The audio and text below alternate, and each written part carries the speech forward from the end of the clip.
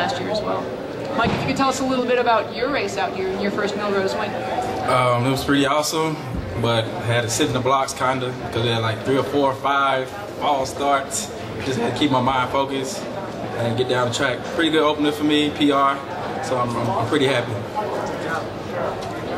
Were you guys affected by that? I mean, what does that do in terms of the concentration when it's consistent?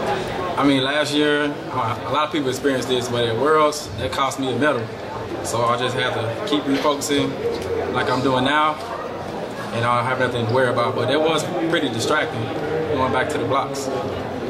I think for me, since we had a false start in the hurdles, I had about 7 starts tonight, I think.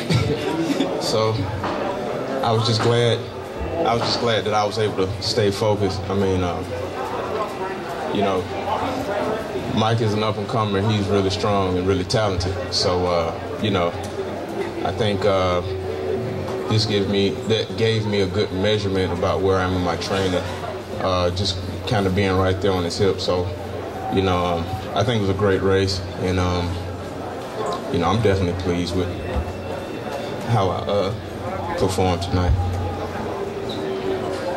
How was your legal start?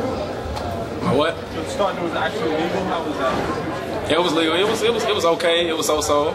I said kinda. I just didn't panic. I knew I had great top end speed, so it's really no problem.